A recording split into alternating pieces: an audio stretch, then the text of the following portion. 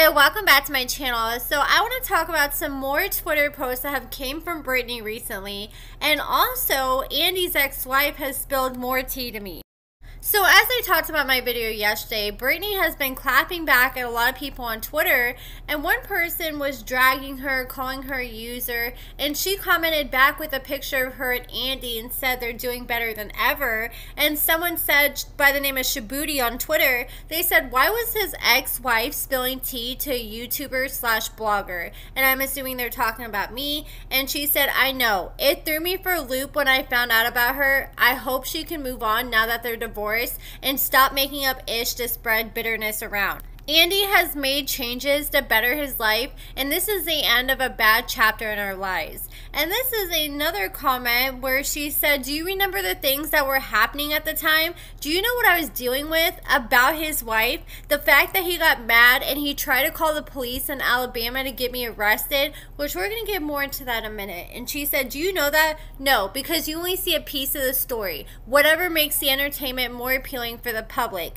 I've got past all the BS and so has he. But a lot was thrown at me right out the gate, and it is what it is. I am with my kids and him, and we are doing okay now. And then she posted pictures where she went out to eat with Andy, and someone said, did you at least buy Andy dinner with that $500 he gave you? Which Brittney responded, the $500 was the show money. It was from the Love During Lockup, and no, I put it on my kids. We both did together. And then Brittney claims that Andy did attend her kid's birthday party at the beginning of the season when he drove her like over 2-3 hours, and then when they got there he gave her a cake that he made one of the kids, and then she's like, oh, you and your son gotta sit outside for 2 hours. Well, she said Britt slash Andy, in fact Andy and I are together. He did end up coming into the birthday, they just couldn't film, so we couldn't show it for the cameras. My underage children couldn't be filmed, but anyways, I'm not high, I have all my children and we're doing great. So remember when I revealed that Brittney ended up leaving Andy for about a month and ran back to her ex, and he got sick of her, kicked her to the curb, and she went running back to Andy? Well, him and Brittney, her ex, started dating on August 24th, and they were in a relationship for a little over a month, but then on September 19th, that's when she decided to go running back to Andy, which she only did after she had no other choice because her ex ended up kicking her to the curb, allegedly. So Andy started talking to his former wife that he cheated on with Brittney after Brittney left him for about a month, and they went out like on a few dates. He took her out at the beach, and he was dragging the hell out of Brittney. So in my video yesterday, I brought up the fact that she was promoting online gambling, which he dragged Andy for, and the ex-wife said that her Facebook info has a gambling post where she left a comment about their page, and he's been doing it, and he made a comment when she left him and said, let's see her try to get her online gambling money from the app, and when she calls me to help, I'm gonna say nope.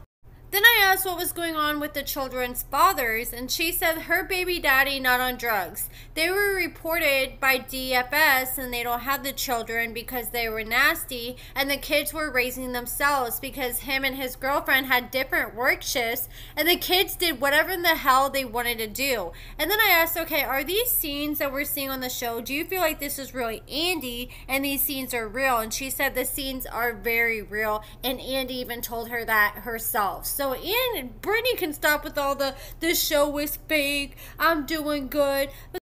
Because if that is the case, then why did Andy have to take a urine test for you not too long ago just so the kids could move in with you because you couldn't go 3 full days without using to pass a drug test?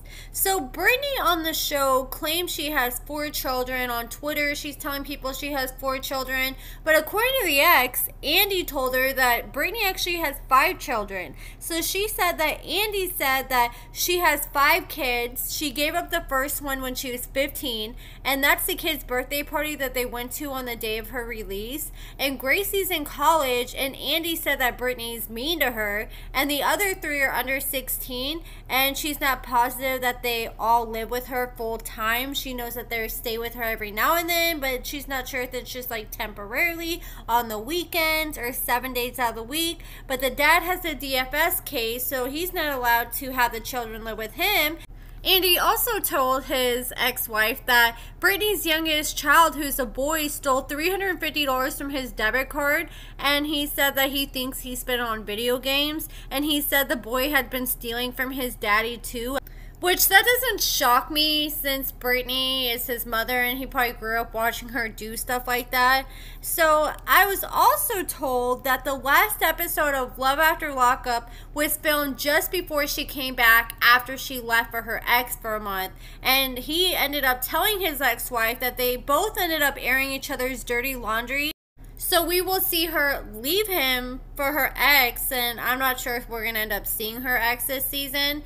And we're not going to see them getting back together before the end of the season. I think they're going to probably try to make it look like that they're not back together since it's before she came back. And Andy, he did a lot when she ran off with that dude for a month, because according to the ex-wife, and I got the messages to prove it, which we're going to get into in a second, but Andy ended up calling the police when Brittney left, and he told the police her plate number, what car she drives, where she was at, and the name of her boyfriend, and said she does drugs, she deals drugs, and so is her boyfriend, and they stay in this area, they hang around this area, and spilled all the beans. And that's not all. He also contacted Child Protective Services, which I'm not sure if they ended up doing anything, because last I saw, Brittney's still with her kids, but you know, that could always be something in the future that happens as a result of that. So now I want to share some more receipts I got from Andy's former wife, so shout out to her, of conversations she had with Brittney. So first, this is a conversation that she had when Brittney had left and she was actually with Andy at the beach, and she said, I just replied to your unsent message, and she said, I'm at the beach. She said, I'll talk to you later.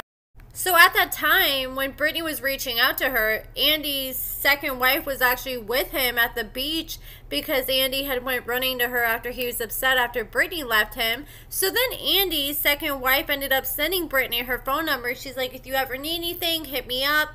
And she said, stay safe. You know who's been up to no good on your behalf? And Brittney said, who? She said, you know who. And Brittney says, please tell me. I'm sure it will not surprise me. Then Andy's second wife said, he told me you visited him yesterday. And she said, yes, I did.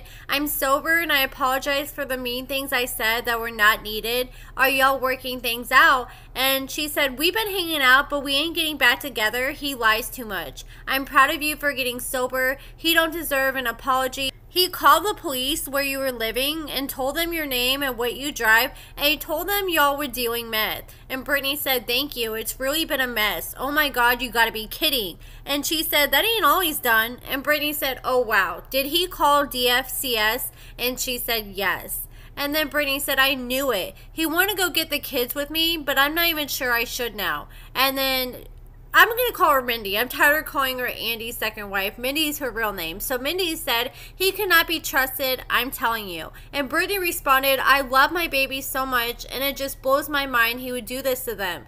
And Mindy responded, it blew my mind he'd cheat on me. He's sneaky as F. And then Brittney said, I agree. I gotta get my things, so if you can distract him so I can gather my stuff. And then she said, yeah, I see. And then Mindy was like, he has me blocked. And so Brittney said, I'm so over this girl. I just want to be with my kids and it's killing me. Then Mindy said, he told the show you left prison with drugs, and he told everybody else too. And Brittney responded, she said, I'd never done drugs until he kept lying about the situation with you, and he started acting like I was the one being sneaky. And then Mindy said, he's told me a lot more than that. And Brittney said, he kept all the money from the show except $1,500, and I had to take him to small claims court, but the show is helping me make a case, so I'll get my cut. And then Mindy said, when you messaged me at the beach, he was there laughing at you. I hope you get your money from him. He's trying to get workman's comp settlement, and it's going south fast. I'm divorcing him soon. I'm seeing somebody. And Brittney says, I'm going to get it because he made verbal agreements on camera. Then she said, you deserve to have a man to love you like you love. And Mindy said, so do you. And Brittney said, I'm going to try girls. I have no luck with guys. And then Brittney said, I'm so broken and it's so easy for people to see it. I got to get my head back into life. And then Mindy said, Andy looks for women like us. And Brittney said, that's so sad. And Mindy said, he thought he knew me because he grew up with my ex-husband who was on drugs. Then Brittney said, "Oh wow, I really am so sorry I'm in the middle of this. I had no idea about you, I promise. I would never do this to a woman on purpose because I know the pain she feels." And then she said, "Good, I gotta get my stuff together, talk to you later." And then Mindy said, "You know, you're always welcome to join the I Hate Andy club," which Brittney responded, "Already a member, LOL." And then this is when I said that Mindy was still getting mail from other inmates to her house, and then she ended up sending this to Brittney, and Brittney said, "He says he doesn't know who this is. Do you have a pic of the envelope?" And I crossed out the girl's address because I'm not trying to dox her full address, but it has her inmate ID number, the name of the prison she's at. Many things that Andy's wife has said in the past, a lot of these receipts back up what she has said. So that's it for this video, guys. Let me know what you guys think about all that in the comments below. Also, I've had several people ask me how to reach out to me if you have some tea you want to spill for a video, you got some receipts. You can reach out to me at my email, amberkeltner@gmail.com, and I have all that information in the description. But please only reach out to me if it's for video related purposes or business, because I just try to keep my email for business only, and I don't want something like a personal message to make me miss out on something important in my email that is business related. If you do want to reach out to me on Instagram, you can also reach out to me on there. If you try to get a hold of me for like just, "Hey, what's up, how you doing?" that's the place to do it. But you can also send tea that way, but I recommend the best way to do it is email. But check out my lashes cosmetics at AccordingtoAmber.com. Give this video a thumbs up, subscribe, and thank you so much for watching.